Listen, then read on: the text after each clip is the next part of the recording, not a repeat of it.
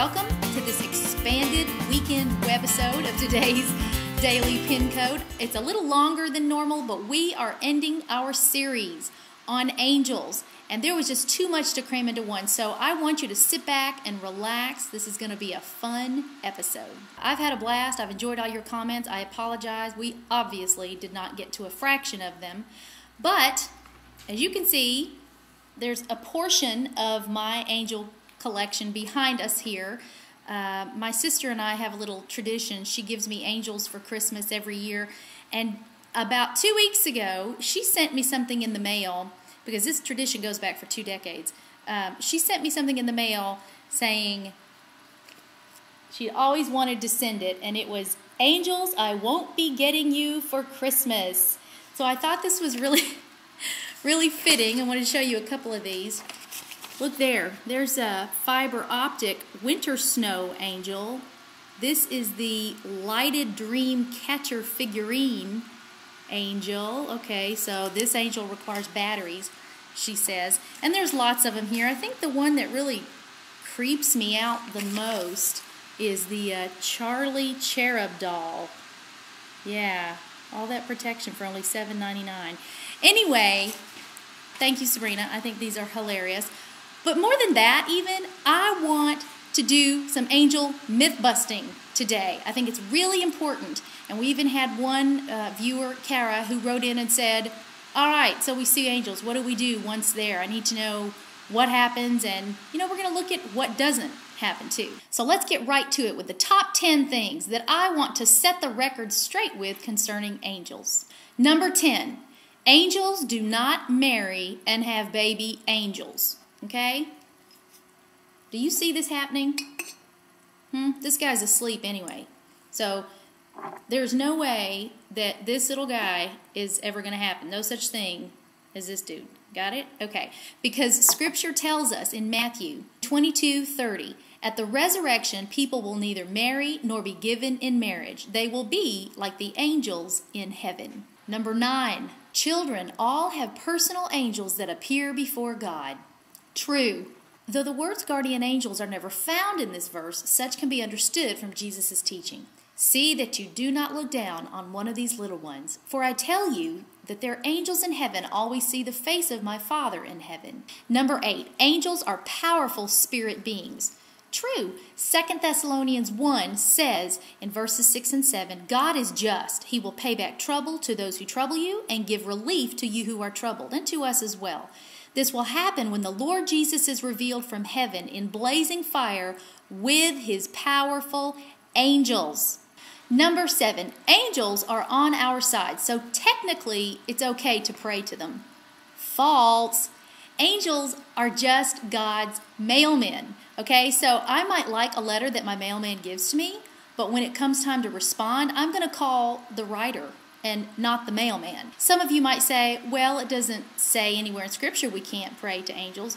Well, it also doesn't say you can't pray to Lucifer, but hopefully you're going to have enough common sense not to do it. Have people talked to angels in Scripture before? Sure, look at Genesis 18. Abraham had those 3 little visitors, and some people even misunderstand this passage because he said to them, let a little water, I pray you, be fetched, and wash your feet and rest yourselves under the tree. Well, okay, so he didn't say, I pray to you. He meant, I pray you, like I beseech you or I beg you. So, no, we're not supposed to just strike up conversations. Number 6, angels have to obey us. Not true. I'm going to call that one false, because it says in the book of Psalms, bless the Lord, you his mighty angels, mighty in strength, who perform his word, obeying the voice of his word. So angels don't obey us, they obey God. So instead of praying, I send out angels in Jesus' name for this situation, we should pray, Father, send out your angels in Jesus' name. Number 5, angels will be judged by Christians one day. 1 Corinthians 6:3 says, do you not know that we will judge angels one day? So that's pretty clear. That one's true. Number 4, angels are not to be worshipped. True. Listen to this warning. Angels are messengers of God. They are not gods. Colossians 2:18 says, let no one disqualify you, insisting on self-abasement and the worship of angels. In fact, one time, John, the Revelator, an angel came to him in Revelation 19, and he bowed down to the angel, and the angel said, "Do not do it." He said, "I am a fellow servant with you and with your brothers who hold to the testimony of Jesus. Worship God." Number 3, angels cannot be seen by people. Are you serious? Are you still having trouble with that one? Okay, look. All I can tell you is this. Number 2, angels cannot technically deliver someone from harm to safety. False. What do you do with Acts 5? The story where they're in jail and angel says, an angel comes in the night, angel of the Lord, opened the doors of the jail and brought them out. And what about Daniel chapter 6? My God sent his angel and he shut the mouths of the lions. Sounds like deliverance to me. All right, and we're down to number 1, and this is my favorite. Listen, we all know there's good and evil.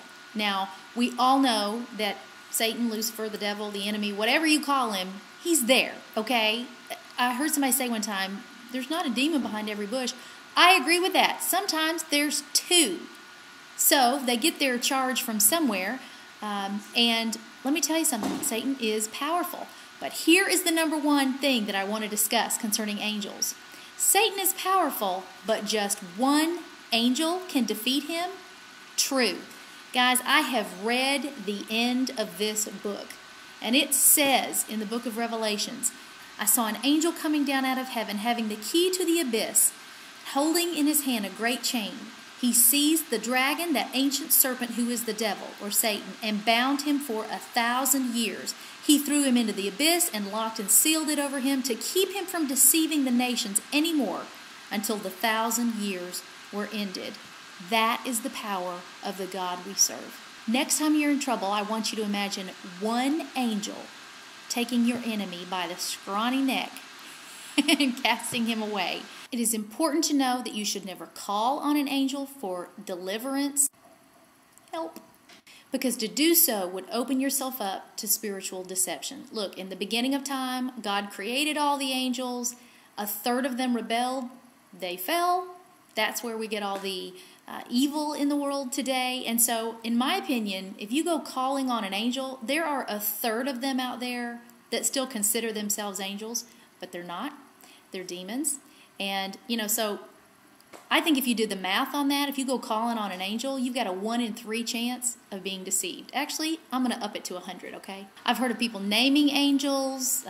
If an angel comes to you and says, my name is Emma, or hello, my name is Angelica, and welcome to today's Daily Pin Code. And if you ever see an angel with a puppy, you need to tell it to go away. And its little dog, too.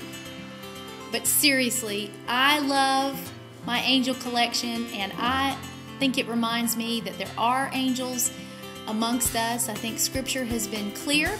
I think your testimonies have been clear. And so just one last time, I want to pray the prayer from 2 Kings 6 over you, that God would open your eyes so that you might see that those who are with you are greater than those who are against you. And that when those angels and chariots of fire and all of that show up so that you can see it, that you would fall to your knees and not worship them and not concentrate on them, but on God who is delivering you. We are winding up our series on angels. We've got a great series coming up that's going to last into May. It's going to be awesome, and I feel very sure about where we're going. I'm Laura Harris Smith, and I will see you next time on today's Daily Pin Code.